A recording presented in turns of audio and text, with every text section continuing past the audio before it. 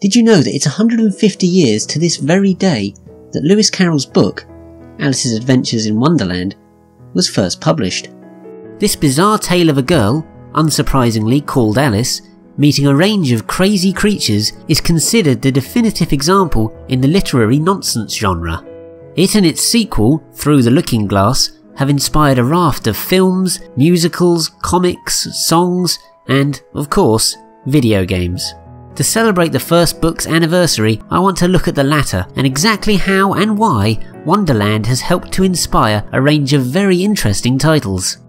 I'll be looking at two in particular, both called Alice in Wonderland, one for the Game Boy Color and the other for the Nintendo DS. I've managed to get the input from developers behind both too, and will be quoting them throughout.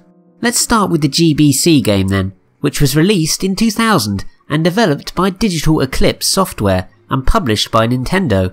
Rather bizarrely, it's based around the Disney animated adaptation that was released way back in 1951. So it was a bit like a 50-year anniversary, but not quite.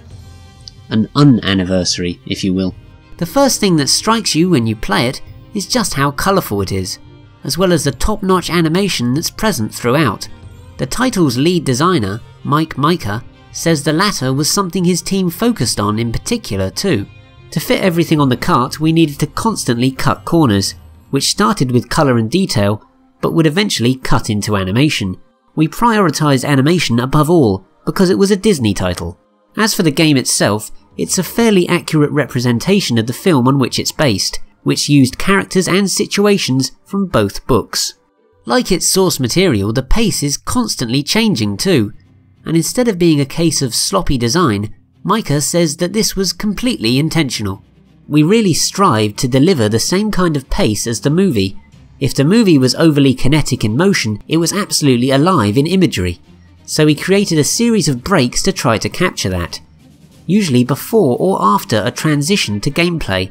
So hopping on rocks over a brook served as a way to slow the pace yet look beautiful, then you transition to the descent into the rabbit hole with surreal yet kinetic gameplay, only to calmly bookend it with an animation of Alice drifting slowly to the bottom. The result of this is that you're never quite sure what's coming next, be it a puzzle stage that asks you to shrink in size, or an action segment where you have to stop the Mad Hatter and March Hare from spotting you. A Metal Gear tea party, if you will. It all helps to create a tangible feeling of chaos, with even the most conventional design choice, a main hub where you must complete various tasks for a range of characters, is lent an unpredictable quality by the fact that you have no idea what to do first. It's far from perfect, of course. Some sections are maddening, and not in an intentional way, but it's a fine demonstration of how Wonderland can help inspire a very good title, even on a machine with limited power. Let's move on to something that's running on a system that's a little more advanced then. Alice in Wonderland on the Nintendo DS. Developed by Étrange Libellule and published by Disney Interactive Studios, its box, perhaps bravely, proclaims the title to be inspired by the 2010 Tim Burton film. As Benjamin Bertrand, the game's producer, explains though, this wasn't really the case. We were mainly inspired by the book. As the movie was still in production during development, we only had a summary of the movie script and some concept art from Disney's animated adaptation. Some critics said we made a more Burton-esque Alice than the movie itself. It's hard to disagree with that conclusion. Unlike the live-action film, which is a murky and largely soulless take on Wonderland, this DS tie-in goes in a much more distinctive, cel-shaded direction. There's a range of locations, some amusing animation, and all the characters are given interesting redesigns. Even the script is pretty amusing at times. As for the game itself, it's a puzzle platformer, but one that gives you no direct control of Alice. Instead, you have to guide her in the right direction by swapping between 4 characters: McTwisp, Absalom, Cheshire, and the Mad Hatter. Everything is controlled via the touchscreen, and although there are occasional issues with this setup, the many combat sections are repetitive beyond belief, it works well when paired with the slower paced puzzle solving. The most interesting thing here though is how the game, like the books, is very carefully structured, but on the surface can occasionally come off as rambling and nonsensical. One of the main ways it does this is how you move across the world, a jigsaw which you can shift around to reach new areas and backtrack to previous locations. This stops things from feeling too linear. even though in actuality you're being funneled down a set path throughout, very much like Alice in the books. Both games are a lot of fun then, but importantly are quite different in terms of pacing and how they depict Wonderland. From the dark tone of American McGee's Alice to the interactive visual novel Heart no Kuni no Alice, the two titles I've looked at here are far from being the only examples of a different approach to Lewis Carroll's universe reaping rewards too. Micah even has an interesting theory on why the books and movies on Wonderland make for such inspirational material. They're so visually striking and absurd, you can create a gameplay rule that has no relation to the books or films, and it fits because the world is built on the unexpected.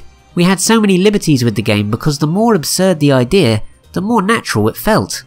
Bertrand also points towards the flexibility of the world in allowing his team to be as creative as possible. I think the universe is really the strongest point.